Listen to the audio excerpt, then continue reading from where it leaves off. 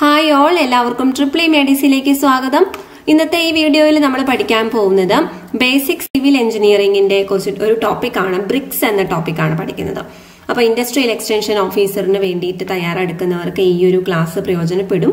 അതുപോലെ തന്നെ RRB JEE ഒക്കെ എക്സാമിന് പ്രിപ്പയർ ചെയ്യുന്നവർക്കാണെങ്കിലും ഇത് ഉപകാരപ്പെടും, ഈ സിവിൽ ഡിപ്പാർട്ട്മെന്റിലുള്ളവർക്ക്. ഓക്കെ, ഇപ്പോൾ സിവിൽ സ്ട്രീമിലുള്ളവർക്ക്. അപ്പോൾ നമുക്ക് സ്റ്റാർട്ട് ചെയ്യാം. ട്രിപ്പിൾ മെഡിസി എന്ന ഈ ചാനൽ ആദ്യമായിട്ട് കാണുന്നവർ സബ്സ്ക്രൈബ് ചെയ്യാൻ മറക്കരുത്. ഈ ഒരു വീഡിയോ ഇഷ്ടമായെങ്കിൽ നിങ്ങളിത് ലൈക്ക് ചെയ്യാനും അതുപോലെ ഷെയർ ചെയ്യാനും മറക്കരുതെന്നും കൂടി റിക്വസ്റ്റ് ചെയ്യുന്നു. Okay, so basic civil engineering set number 4 BRICS. So ഇതിൽ ആദ്യം തന്നെ എന്തൊക്കെ കണ്ടന്റ്സ് ഉണ്ടെന്ന് ഞാൻ പറയുവാണ്. അതുകൊണ്ട് തന്നെ അവസാനം വരെ ഈ വീഡിയോ കാണുക, ക്ലാസ്സുകൾ പ്രയോജനപ്പെടുത്തുക. അപ്പോൾ ആദ്യം തന്നെ നമ്മൾ എന്താണ് ബ്രിക്ക് എന്ന് പറയും. ആൻഡ് സൈസ് ഓഫ് ദ ബ്രിക്സിനെ പറ്റിയുള്ള കാര്യങ്ങൾ പറയുന്നു. പിന്നെ ടൈപ്സ് ഓഫ് ബ്രിക്സ്, ബ്രിക്സിന്റെ പ്രോപ്പർട്ടീസ്, ബ്രിക്സിൽ നടത്തുന്ന ടെസ്റ്റുകൾ, അതുപോലെ ക്വാളിറ്റിയെ ബേസ് ചെയ്ത് ഡിഫറെന്റ് ക്ലാസിഫിക്കേഷൻ, ക്വാളിറ്റീനെ ബേസ് ചെയ്തിട്ടുള്ള ക്ലാസിഫിക്കേഷൻ ഓഫ് ബ്രിക്സ്, എത്ര തരം ഏതൊക്കെ ക്ലാസുകൾ ബ്രിക്സ് ഉണ്ടെന്നൊക്കെ പഠിക്കും. അതുപോലെ യൂസസ് ഓഫ് ബ്രിക്സ്, ഇത്രയും കാര്യങ്ങളാണ് ഈ ലെസണിൽ വരുന്നത്. നിങ്ങൾക്ക് നോട്ട്ബുക്ക് ഓഫ് എ professor.blogspot.com നിങ്ങൾക്ക് നോട്ട്സുകൾ ഡൗൺലോഡ് ചെയ്യാൻ സാധിക്കും, അതുകൂടി ശ്രദ്ധിക്കാം. ഇനി ബ്രിക്ക് എന്ന് പറഞ്ഞാൽ എന്താണ്? ഇപ്പൊ പണ്ട് കാലത്ത് തൊട്ട് തന്നെ ഈ ബ്രിക്ക് ഉണ്ട്. And it is obtained by moulding good clay in to A block. Good clay, നല്ലൊരു ക്ലേ ബ്ലോക്ക് ആയിട്ട് ഇങ്ങനെ മോൾഡ് ചെയ്താണ് എടുക്കുന്നത്. എന്നിട്ട് അത് എന്ത് ചെയ്യും? ഉണക്കും. അത് കഴിഞ്ഞിട്ട് ബേൺ ചെയ്യും. ഓക്കെ, അപ്പോൾ ഉണക്കിയിട്ട് ചുട്ടെടുക്കും. Dried and then burned. അപ്പോൾ it was the oldest building block two replace stone. ആദ്യം തന്നെ സിവിലിൽ ബിൽഡിംഗ് മെറ്റീരിയൽസ് പഠിക്കുമ്പോഴും ആദ്യം തന്നെ വരുന്നത് സ്റ്റോൺ ആണ്. സ്റ്റോൺ കഴിഞ്ഞിട്ടാണ് ബ്രിക്ക് എന്ന് പറഞ്ഞ ടോപ്പിക് വരുന്നത്. But brick is very important topic. അതുകൊണ്ട് ബ്രിക്കിന്റെ ക്ലാസ് ഞാൻ ആദ്യം ചെയ്തു എന്നേ ഉള്ളൂ. ഓക്കെ, ഇനി ഇതിന്റെ ഈ manufacture of brick started with hand moulding, drying and burning, അങ്ങനെയായിരുന്നു. പക്ഷെ പിന്നീട് ടെക്നോളജി ഒക്കെ വന്നു കഴിഞ്ഞപ്പോൾ അതൊക്കെ മെഷീൻ യൂസ് ചെയ്ത് തന്നെ ചെയ്തു തുടങ്ങി. ഓക്കെ, ഇനി അതിന്റെ സൈസ്, ബ്രിക്കിന്റെ സൈസ് എന്ന് പറഞ്ഞാൽ പല പല സൈസിന്റെ ഉണ്ട്. ഇപ്പൊ ഇത് നോക്കൂ, 90 mm, 90 mm, 90 mm. Okay, length നമുക്കറിയാം, ലെങ്ത്, വിഡ്ത്ത്, ഹൈറ്റ് അതൊക്കെ വെച്ചിട്ടാണ് പറഞ്ഞത്. 90, 90, 90 ആ ഒരു സൈസിന്റെ ഉണ്ട്. അതുപോലെ 190 mm, 90 mm, 40 mm ആ സൈസിന്റെ ഉണ്ട്. ഓക്കെ, അപ്പൊ ആ രണ്ട് ടൈപ്പിലുള്ള ബ്രിക്സ് ആണുള്ളത്. ഇനി മോർട്ടാർ ജോയിന്റ്സ് വെച്ചിട്ട്, അതായത് ക്ലേ അല്ല, നമ്മൾ കോൺക്രീറ്റ് വെച്ചിട്ട് യൂസ് ചെയ്യുമ്പോഴും ബ്രിക്സിന്റെ സൈസ് 200, 100, 100, അതുപോലെ 200, 150 ഈ രണ്ട് സൈസിലാണ് മോർട്ടാർ ജോയിന്റ്സ് വെച്ചിട്ട് മേക്ക് ചെയ്യുന്നത്. ഇനി ഇതിൽ പറയുന്നത് ഓൾഡ് സൈസ് എന്ന് പറയുന്നത് ഇങ്ങനെ 8 and 3/4 inch by 4.5 inch to 5/8 inch അതായിരുന്നു ഓൾഡ് സൈസ്. പക്ഷെ ഈ ഒരു മാസൻട്രി സൈസ് ഇപ്പോഴും ഇന്ത്യയിൽ യൂസ് ചെയ്യുന്നുണ്ട്. പഴയതാണ് ഇഞ്ചിലുള്ളത്. 9 inch, 4.5 inch and 3 inch, അങ്ങനെ 9 inch by 4 inch by 3 inch അത് ഇപ്പോഴും യൂസ് ചെയ്യുന്നുണ്ട് ഇന്ത്യയിൽ. അപ്പൊ ഇതാണ് സൈസ് ഓഫ് ദ ബ്രിക്സ്. ഇനി ബ്രിക്സിന്റെ ടൈപ്സ് പറയാം. BRICS mainly classified as building BRICS, paving BRICS, building BRICS, paving BRICS, fire BRICS, special BRICS, ഇങ്ങനെയാണ് മെയിൻ ആയിട്ടും ബ്രോഡായിട്ട് ക്ലാസിഫൈ ചെയ്യുന്നത്. ഇനി ബിൽഡിംഗ് ബ്രിക്സ് എന്ന് പറഞ്ഞാൽ എന്തിനാണ്? ആ പേര് പറയുന്ന പോലെ തന്നെ this are used for the building purpose, construction of the walls, ഭിത്തിയൊക്കെ make ചെയ്യാൻ വേണ്ടിയിട്ടാണ് ഉപയോഗിക്കുന്നത് ബിൽഡിംഗ് ബ്രിക്സ്. ഇനി പേവിംഗ് ബ്രിക്സ് എന്ന് പറഞ്ഞാൽ എന്താണ്? വിരിക്കാൻ, അതായത് ഇഷ്ടികൾ പാകാനുള്ള, നിലത്തൊക്കെ പാകാനുള്ളതാണ്. These are vitrified BRICS and are used as pavers. അടുത്തതാണ് ഫയർ ബ്രിക്സ്. ഫയർ ബ്രിക്സ് എന്ന് വെച്ചാൽ specially made to withstand the furnace temperature. Fire BRICS ഫർണസിന്റെ temperature withstand ചെയ്യുന്ന രീതിയിൽ ഫർണസ് മേക്ക് ചെയ്യുമ്പോൾ അതിന്റെ ഉള്ളിൽ വേണ്ടിയിട്ടാണ് ഫയർ ബ്രിക്സ് വരുന്നത്. അതിന് എക്സാമ്പിൾ ആണ് ഏത്? Silica BRICS. അപ്പൊ ഓർത്തു വെക്കണം, ഫയർ ബ്രിക്സിന് എക്സാമ്പിൾ ആണ് സിലിക്ക ബ്രിക്സ്. അടുത്തത് സ്പെഷ്യൽ ബ്രിക്സ് ആണ്. സ്പെഷ്യൽ ബ്രിക്സ് എന്ന് പറഞ്ഞാൽ സാധാരണയുള്ള ബിൽഡിംഗ് ബ്രിക്സിൽ നിന്നൊക്കെ അതിന്റെ ഷേപ്പും ഒക്കെ ഡിഫറെന്റ് ആയിരിക്കും. And some of the such BRICS ഇതൊക്കെയാണ്. സ്പെഷ്യൽ ബ്രിക്സിൽ ഒരെണ്ണം സ്പെഷ്യലി ഷേപ്ഡ് ബ്രിക്സ്. അടുത്തത് facing BRICS, perforated building BRICS, burned clay hollow bricks, sewer BRICS, acid resistant BRICS. ഇതൊക്കെയാണ് സ്പെഷ്യൽ ആയിട്ടുള്ള ബ്രിക്സ് വരുന്നത്. അപ്പോൾ ഇവിടെ കാണാം സ്പെഷ്യൽ ഷേപ്ഡ് ബ്രിക്സ്. ആദ്യത്തേത് എന്താണ്? Specially shaped BRICS. ഇതാണ് സ്പെഷ്യലി ഷേപ്ഡ് ബ്രിക്സ് വരുന്നത്. ബുൾ നോസ്ഡ് ബ്രിക്ക് ആണിത്, കാൺഡ് ബ്രിക്ക് എന്നാണ് ഇതിന്റെ പേര്, പ്ലിന്ത് ബ്രിക്ക് എന്ന് ഇതിന്റെ പേര്, channel brick, cornice brick, coping brick, അങ്ങനെ ഡിഫറെന്റ് സ്പെഷ്യൽ സൈസിൽ സ്പെഷ്യൽ ഷേപ്പിലുള്ള ബ്രിക്സ് ആണിത്. ഇനി അടുത്തതാണ് ഫേസിംഗ് ബ്രിക്ക് പറഞ്ഞത്. അതായത് ഒരു മാസൻട്രിയുടെ ഔട്ടർ ഫേസിൽ കാണുന്നതാണ് ഫേസിംഗ് ബ്രിക്ക്. അത് കാണാൻ പാകത്തിനുള്ളത് കേട്ടോ. അപ്പൊ അതിനകത്ത് ഈ ഒരു കണ്ടിട്ടില്ലേ, മാസൻട്രി ഇത് ചെയ്ത് കഴിയുമ്പോൾ വേറെ ഒരു പ്ലാസ്റ്ററിങ് ഒന്നും ഇതിന് വേണ്ട. അത് സ്റ്റാൻഡേർഡ് സൈസ് എന്ന് പറയുന്നത് 190x90x90 ആയിരിക്കും, അല്ലെങ്കിൽ 190x90x40 mm. അതാണ് ഇതിന്റെ സ്റ്റാൻഡേർഡ് സൈസ് എന്ന് പറയുന്നത്. അടുത്തത് പെർഫോറേറ്റഡ് ബിൽഡിംഗ് ബ്രിക്ക് ആണ്. പെർഫോറേറ്റഡ് ഈ ബ്രിക്സ് മാനുഫാക്ചർ ചെയ്യുന്നത് with an area of പെർഫോറേഷൻ of 30 to 45%. പെർഫോറേഷൻ എത്രയുണ്ട്? 30 to 45% ഉണ്ട്. ഇനി അതിന്റെ സൈസ് 500 mm² കൂടാൻ പാടില്ല. ആ പെർഫോറേഷൻ എന്ന് പറയുന്നത് that is uniformly distributed over the surface ആയിരിക്കണം. അതിന്റെ സൈസ് നോക്കൂ, 190x190x90യും 290x90x90യും ആണ് പെർഫോറേറ്റഡ് ബിൽഡിംഗ് ബ്രിക്സിന്റെ സൈസ്. അടുത്തതാണ് burned clay hollow bricks. ചുട്ടെടുത്ത clay hollow bricks ആണ് പറയുന്നത്. ഇതാണ് ഒരു എക്സാമ്പിൾ. ഹോളോ നിങ്ങൾക്ക് കാണാവുന്നതാണ്. അപ്പോൾ 8 mm മിനിമം തിക്നെസിന്റെ ഒരു ഹോൾസ് ആണ് ഇവിടെ വരുന്നത്. ഇതിനകത്ത് they are light in wait. They are used for the construction of partition walls. Partition വോൾസിന്റെ ഒക്കെ കൺസ്ട്രക്ഷൻ ആണ് ഹോളോ ബ്രിക്ക് യൂസ് ചെയ്യുന്നത്. തെർമൽ ഇൻസുലേഷൻ ബിൽഡിംഗ്സിന് കൊടുക്കും. And they are manufactured in the sizes 190x190x90, അതുപോലെ 290x90x90, 290x140x90. ഈ ഒരു വലുപ്പത്തിലൊക്കെയാണ് അത് ഉണ്ടാക്കുന്നത്. And thickness എന്ന് പറയുന്നത് 11 മീറ്ററിൽ കുറയാൻ പാടില്ല. ആൻഡ് ഈ പറഞ്ഞ വെബ് ഒന്നും തന്നെ 8 മീറ്ററിലും കുറയാൻ പാടില്ല. 8 മീറ്റർ വേണം മിനിമം. ഇനി properties of BRICS. Properties of BRICS നോക്കാം. അപ്പോൾ ആദ്യത്തെ പ്രോപ്പർട്ടിയാണ് കളർ എന്ന് പറയുന്നത്. ബ്രിക്കിന്റെ കളർ എന്ന് പറയുന്നത് that should be uniform and bright. Colour should be uniform and bright. അടുത്തതാണ് ഷേപ്പ്. ബ്രിക്സിന്റെ ഷേപ്പ് പറയുവാണെങ്കിൽ they should have plain faces. ഓരോ ഫേസുകളും ഓരോ മുഖവും എങ്ങനെയായിരിക്കണം? പ്ലെയിൻ ആയിരിക്കണം. They should have sharp and true right angled corners. അങ്ങനെ ഉണ്ടായിരിക്കണം. അപ്പൊ കളർ എങ്ങനെയായിരിക്കണം? യൂണിഫോം ആയിരിക്കണം, എല്ലായിടത്തും ഒരേ കളർ ആയിരിക്കണം, ബ്രൈറ്റ് ആയിരിക്കണം.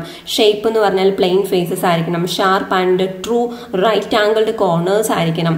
പിന്നെ സൈസിന്റെ കാര്യം പറയുവാണെങ്കിൽ സ്റ്റാൻഡേർഡ് സൈസസ്, അത് ഒരു കോഡ്സ് ഉണ്ടല്ലോ, ഇതിനിങ്ങനെ ഒരു സ്റ്റാൻഡേർഡൈസേഷൻ ഉണ്ട്, അതനുസരിച്ചിട്ടുള്ള സൈസ് ആയിരിക്കണം അതിന്റെ. ഓക്കെ, അടുത്തത് ടെക്സ്ചർ. ടെക്സ്ചർ എന്ന് പറഞ്ഞാൽ അതിനൊരു ഫൈൻ ആയിട്ടുള്ള ഡെൻസ് ആൻഡ് യൂണിഫോം ടെക്സ്ചർ ആയിരിക്കണം. അല്ലാതെ അതിനകത്ത് ക്യാവിറ്റീസോ ലൂസ് ഗ്രിറ്റ് അൺബേൺഡ് ലൈം അതൊന്നും അതിനകത്ത് പാടില്ല. എല്ലായിടത്തും യൂണിഫോം ആയിട്ട് തന്നെ വേണം.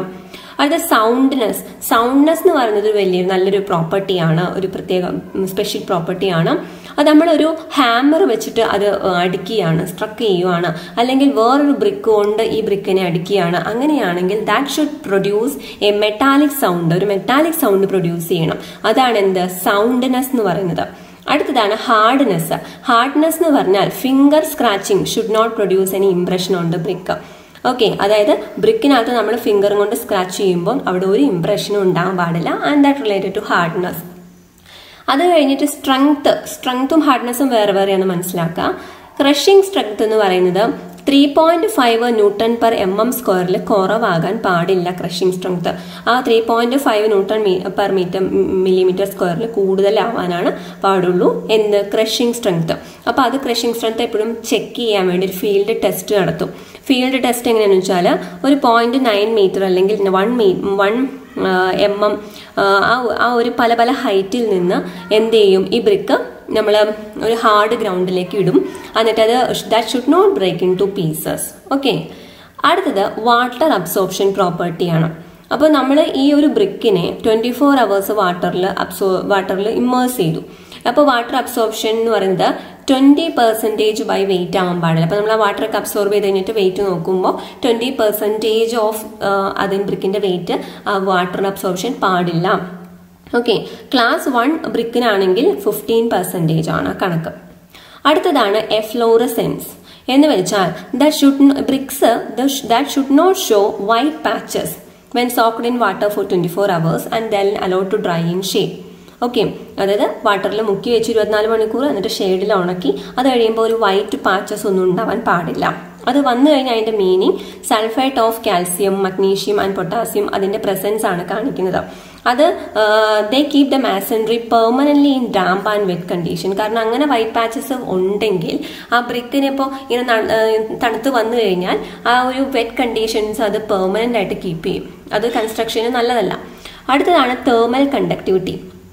The bricks should have low thermal conductivity. Thermal conductivity എങ്ങനെയായിരിക്കണം? ലോ തെർമൽ കണ്ടക്ടിവിറ്റി ആണ്. അതുകൊണ്ടാണ് ഈ ബ്രിക്സ് വെച്ചിട്ടൊക്കെ ഇഷ്ടിക വെച്ചിട്ട് ഉണ്ടാക്കുന്ന വീടുകളൊക്കെ കുറച്ചും കൂടി കൂളായിട്ടിരിക്കുന്നത് സമ്മറിൽ and warm in the winter. കാരണം അത് അകത്തേക്ക് ചൂട് കൊടുക്കുന്നില്ല, അല്ലാത്ത സമയത്ത് അകത്തുനിന്ന് പുറത്തേക്കും ചൂട് വിടുന്നില്ല. Okay, thermal conductivity. അടുത്തതാണ് സൗണ്ട് ഇൻസുലേഷൻ. ഹെവിയർ ബ്രിക്സ് ആണെങ്കിൽ, അതായത് നല്ല ഹെവി ആയിട്ടുള്ള ബ്രിക്സ് ആണെങ്കിൽ പൂവർ ഇൻസുലേറ്റേഴ്സോ സൗണ്ട് ആണ്. ലൈറ്റ് വെയ്റ്റും ഹോളോ ബ്രിക്സും, ലൈറ്റ് വെയ്റ്റ് ആണെങ്കിലും അതുപോലെ ഹോളോ ബ്രിക്സ് ഒക്കെ ആണെങ്കിൽ സൗണ്ടിന് ഇൻസുലേഷൻ ഉണ്ട്, സൗണ്ട് പുറത്തേക്ക് പോകില്ല. അടുത്തത് ഫയർ റെസിസ്റ്റൻസ്. ഫയർ റെസിസ്റ്റൻസ് വളരെ നല്ലതാണ്, അത് തീ പിടിക്കില്ല. In fact BRICS are used to encase the steel columns to protect them from fire. ഈ സ്റ്റീൽ കോളംസ് ഒക്കെ തീ പിടിക്കാതിരിക്കാൻ വേണ്ടിയിട്ട് ബ്രിക്സ് യൂസ് ചെയ്ത് പ്രൊട്ടക്ട് ചെയ്യാറുണ്ട്. ആൻഡ് ടെസ്റ്റ് ഓൺ ബ്രിക്സ് എന്ന് പറയുന്നത് to find there suitability. To find there suitability. എന്തിൻ്റെയൊക്കെ suitability ആണ് നോക്കുന്നത്? ഒന്ന് ക്രഷിംഗ് സ്ട്രെങ്ത് ആണ്, അടുത്തതാണ് അബ്സോർപ്ഷൻ എന്ന് പറയുന്നത്. അടുത്തതാണ് അബ്സോർപ്ഷൻ എന്ന് പറയുന്നത്. And then shape and size and then efflorescence. ഈ ഒരു കാര്യങ്ങളൊക്കെയാണ് ചെക്ക് ചെയ്യുന്നത്. ആദ്യം തന്നെ നമുക്ക് ക്രഷിംഗ് സ്ട്രെങ്ത് നോക്കാം.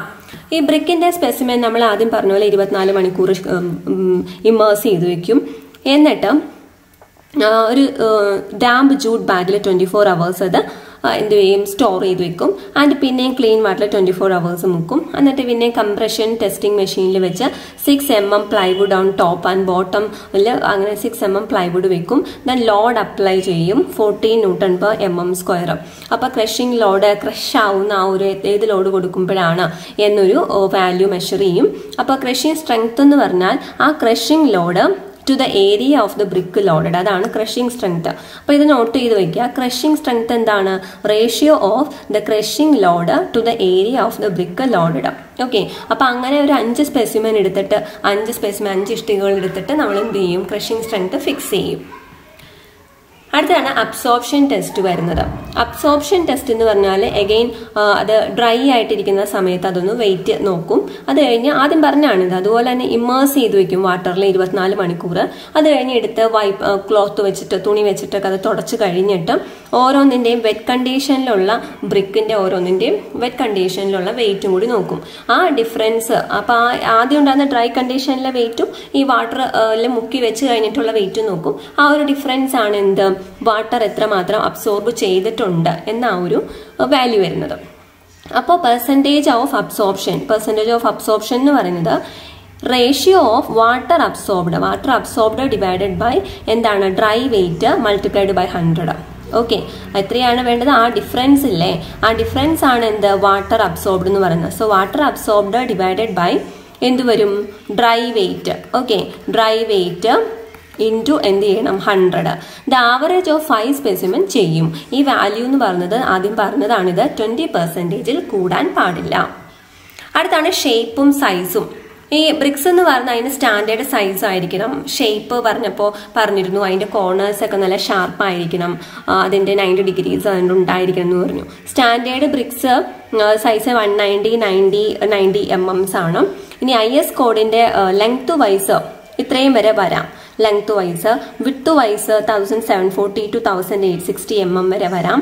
ഹൈറ്റ് വൈസ് ആണെങ്കിൽ ഇത്രയും വരെ വരാം. അതാണ് IS കോഡ് പെർമിറ്റ് ചെയ്യുന്ന ലിമിറ്റ്സ്. ഇനി കുറച്ച് ഫീൽഡ് ടെസ്റ്റുകളും കൂടിയുണ്ട്. ഫീൽഡ് ടെസ്റ്റുകൾ എന്ന് പറഞ്ഞാൽ ഗുഡ് ക്വാളിറ്റി ബ്രിക്ക് ആണെന്ന് നോക്കാനാണ്. യൂണിഫോമിറ്റി ഇൻ സൈസ് ഉണ്ടോ, യൂണിഫോമിറ്റി ഇൻ കളർ ഉണ്ടോ, സ്ട്രക്ചർ ഓക്കെ ആണോ, hardness test, sound test, strength test, അങ്ങനെയുള്ള ടെസ്റ്റുകളും നടത്തുന്നുണ്ട്. അതൊന്നും നമ്മൾ ഡീറ്റെയിൽ ആയിട്ട് പറയുന്നില്ല. ഇനി classification of the BRICS based on there ക്വാളിറ്റിയെ base ചെയ്തിട്ട് ബ്രിക്സിനെ എങ്ങനെ ക്ലാസിഫൈ ചെയ്യാം? First class brick, second class brick, അതുപോലെ third class brick and fourth class brick. First, second, third, fourth അങ്ങനെ 4 ക്ലാസ് ആയിട്ട് ബ്രിക്സിനെ തിരിക്കാം. ഇനി ഫസ്റ്റ് ക്ലാസ് ബ്രിക്ക് എന്ന് പറഞ്ഞാൽ അതിന് സ്റ്റാൻഡേർഡ് ഷേപ്പും സൈസും ഒക്കെ ആയിരിക്കും. And they are burned in കിൻസ്, ചൂളയിൽ അത് ചുട്ടെടുക്കുന്നതാണ്.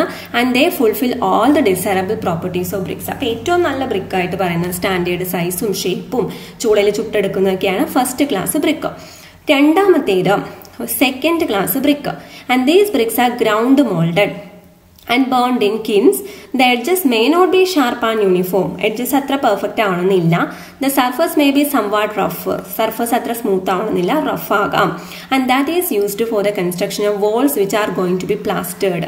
അപ്പോൾ ഓൾറെഡി എന്താണ് നമ്മൾ ബ്രിക്സ് വെച്ചിട്ടോ ഇഷ്ടിക വെച്ചോ പണിത് കഴിഞ്ഞിട്ട് അതിന്റെ മുകളിൽ പ്ലാസ്റ്ററിങ് അല്ലെങ്കിൽ നമ്മൾ തേക്കുക എന്ന് പറയില്ലേ, സിമെന്റ് വെച്ചിട്ട്. ഓക്കെ, അപ്പൊ അങ്ങനെ വരുന്നത് ആ പ്ലാസ്റ്ററിങ് നടത്താനുള്ളതാണെങ്കിൽ അത്ര ഇങ്ങനെ ഒരു ഇച്ചിരി റഫായാലും പ്രശ്നമില്ല, അതിന്റെ കോർണേഴ്സ് അത്ര ഷാർപ്പ് ആയില്ലെങ്കിലും പ്രോബ്ലം ഇല്ല. അതാണ് സെക്കൻഡ് ക്ലാസ് ബ്രിക്ക്.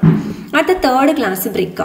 ഇതും ഗ്രൗണ്ട് മോൾഡഡ് ആണ് ആൻഡ് ബേൺഡ് ഇൻ ക്ലാംസ്, ക്ലാമ്പിൽ വെച്ചിട്ടാണ് ഇത് ബേൺ ചെയ്യുന്നത്. And their edges are some what distorted and ഇത് പ്രൊഡ്യൂസ് ഡൾ സൗണ്ട്. ഇത് ഈ ക്വാളിറ്റി കുറഞ്ഞു വരുവാണ് ചെയ്യുന്നത് ഈ ക്ലാസ് കൂടുന്നതോറും കേട്ടോ. അപ്പൊ ഡൾ സൗണ്ട് ആയിരിക്കും ഇങ്ങനെ രണ്ടും കൂടി കൂട്ടിയിടിച്ചു കഴിഞ്ഞാൽ.